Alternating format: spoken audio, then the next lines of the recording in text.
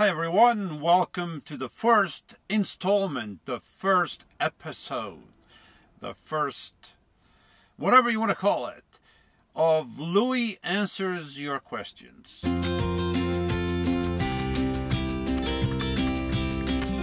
I've been thinking about this for a while, and I think I'm finally going to do it. So lately I began Breakfast with Loui. It's less high production. This one is going to be also less high production because the high production videos take over 20 hours to make. I cannot make those videos multiple times a week. When I say everybody knows that I'm speaking of Spildberger. He's the one that sits over here by the computer. He's actually over here. Can I borrow the computer for a second? Hold on a second. Hold on, folks. Here you go.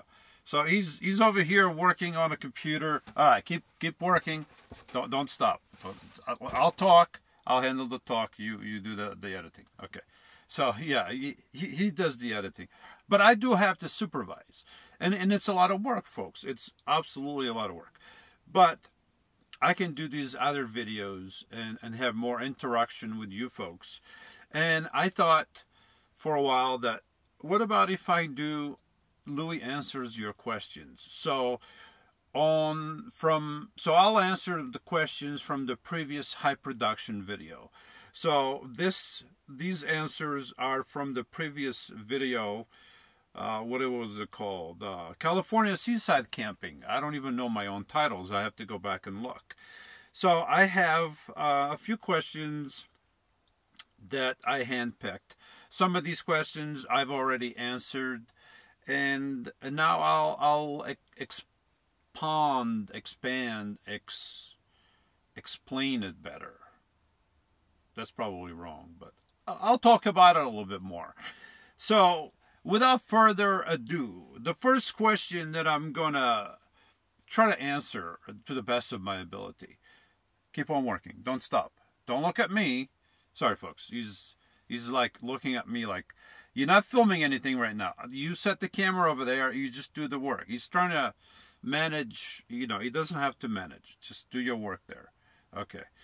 So Chris Diamond Travels says, "Fuel's cheaper in Florida. Get out of that crazy state." I'm in California. So, yeah, California could be a crazy state. I agree. But the fuel right now is high everywhere. And I knew that the fuel was going to be high in California. But I still wanted to come to California anyway. It's a beautiful state. Some of the politics might be a little bit crazy, but it's a beautiful state. I loved coming to California. Originally, I thought the people were a little bit off. They still are. They probably still are off. But I thought that in 2016. I don't know. I no longer think that.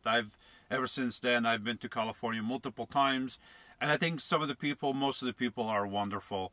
I love the state. It's a beautiful state. I love driving along the coastline, the mountains, the interior, the desert, everything. I love everything. So, next question is from Barbara Horn. Little tip, buddy.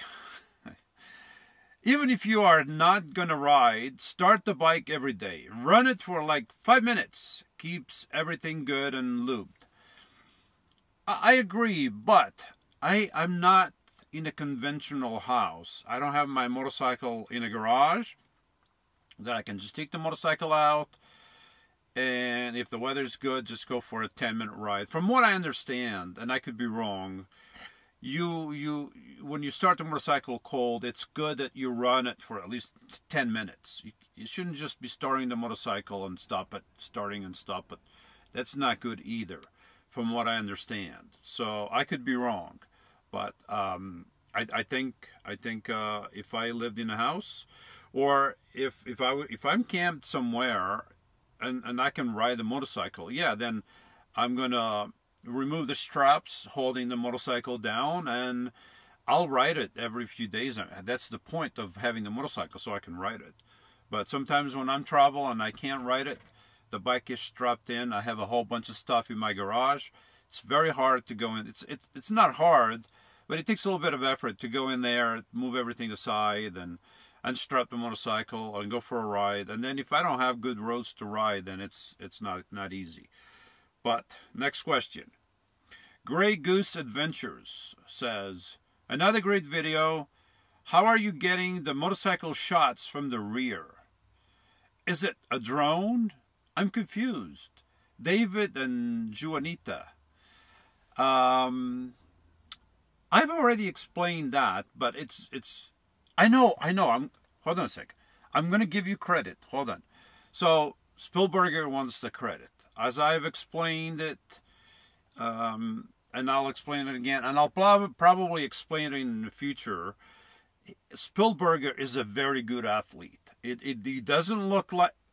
No, you don't... Sorry, I'm telling the truth. He doesn't look like a good athlete, but he's actually pretty good. And what he does, he has a camera, and he runs beside me and behind me, and he runs real fast. So he's holding the camera, running, right, and that's how he gets the shots. So that's how I do it. That's how he does it. So yeah. So now you know.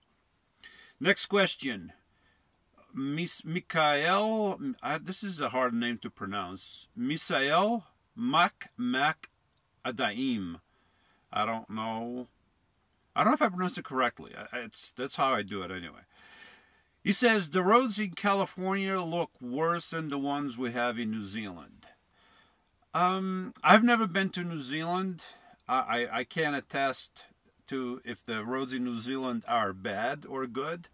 But the roads in California, overall they're not bad. There are some bad roads, but I've driven pretty much across California back and forth a few times, and some areas, yes, some areas the roads could be bad. Same thing, other parts of the country, but other parts of the country, the state, the roads are pretty good. I don't have a complaint. I mean, there's other states where you cross the state line into that state, and the roads all of a sudden they just fall apart. So yeah. Next question. Patty says, gorgeous footage. California is beautiful, especially on the seaside. Yes, California is beautiful. It's got beautiful mountains. It's got beautiful desert. It's also has beautiful cities, but I don't want to be in the cities. But the location, like the location of places like San Francisco, even though the city is like falling apart, but the geographic location, it's just beautiful. You drive through there, and it's just hilly, and then you go along the coast, and it's just up and down, curvy, side to side, all along the ocean. It's absolutely beautiful. I love the coast of California. I love the whole coast of the whole California, but I especially love traveling along the coast. My only issue is that I wish, with all the empty spaces, that there's a lot of...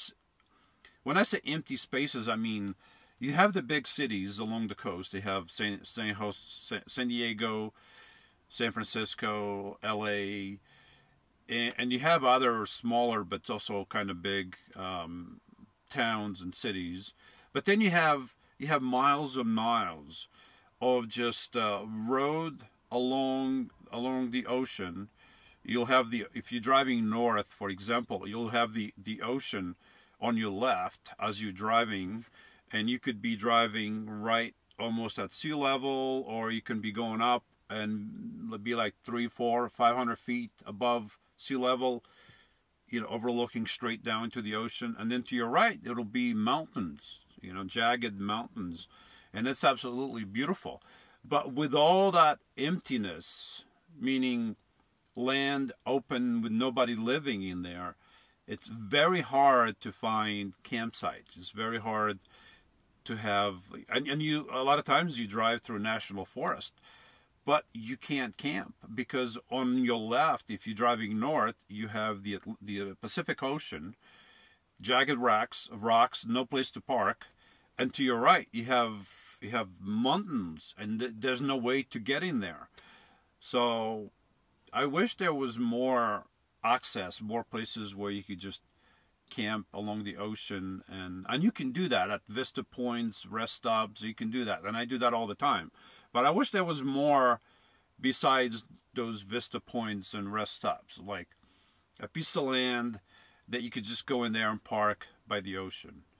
But if that existed, then it would be full of people, because whenever you drive along the ocean, even the stretches of miles and miles and miles with nobody around, there's still a lot of people. You find always rest stop, vista point, always people parked there looking and taking stupid pictures and videos. It's unbelievable. Who wants to go drive around and just take pictures and videos? Who does that?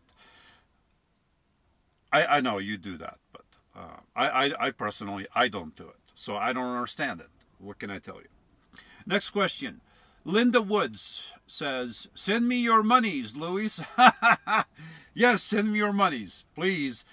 Don't forget to use the coupon code Louis takes your monies, and then you can get 50% off all the monies you want. But send me all your monies first.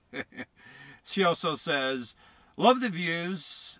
I am getting to see part of the country I have never seen, and fresh oranges. That is cool. Great beach. Thank you both for the video. I enjoyed it. Well, thank you, Linda. Yes, the oranges. The oranges. I picked the oranges by the side of the fence, by the side of the road.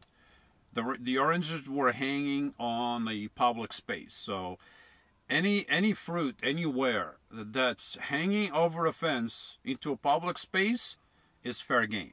You can pick them. You can legally pick them. But we just grabbed a couple. But speaking of oranges, I gotta ask Paigey what happened to the oranges. I don't know if she squeezed them into orange juice and I drank that orange juice, because I never ate the oranges. I picked them, I gave them to her, and then now I'm like, where are the oranges? I never ate them. So she probably made orange juice out of that. So I have to ask her what happened to the oranges, Paigey. I never had one. Anyway, Catherine Robinson says, Louis, are those roadside oranges organic? Asking for a friend. This is my friend Kat. You've seen her camp with me a few times. She's being very sneaky. She wants to know the location so she can go there and pick all the oranges. So, Kat, it's not going to happen.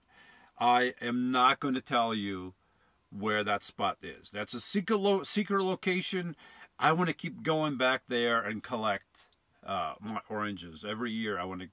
No, I don't want to go back there, but it's anywhere you drive, really. If you see oranges hanging, or any fruit, like I said, over a fence into a public space, it's fair game. And those were fair game. But we just picked a couple. I don't know. I picked 2 or 3. Paigey picked 2 or 3. So, and like I said, I didn't even eat any oranges. Maybe I drank the juice, but I didn't eat the orange. So technically I didn't eat them.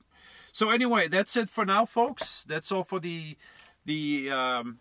questions I'm going to answer for now. So remember, next high production video, not on Breakfast with Louis. I'm not going to answer those on video anyway. I'm not going to answer these questions, any questions you have about this video. I'm not going to answer that either. But all the high production videos I will answer. So I think the way I'm going to do it is I will have the high production videos sometime for the weekend, and then I'll have this answer with Louis probably on Monday, Tuesday, and then I'll have Breakfast with Louis. I'll do Breakfast with Louis on maybe Thursday or Wednesday or whatever, something like that. Right now, this is a little bit, out of place. This one is not going to be shown on Tuesday.